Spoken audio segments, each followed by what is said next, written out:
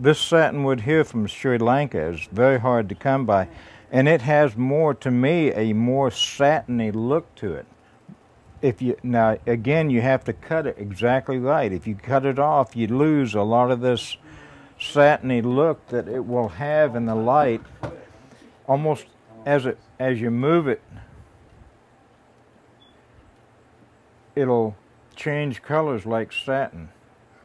That bunite, only thing I've not liked about it, I've not known for sure where it comes from. And so I don't know whether the guy was right or not, but it's a pretty wood. It's just a different color, and it just has such a shine to it. And even the purple heart on this one here is shining pretty good. I like this here, satinwood from Sri Lanka, I think that's my favorite wood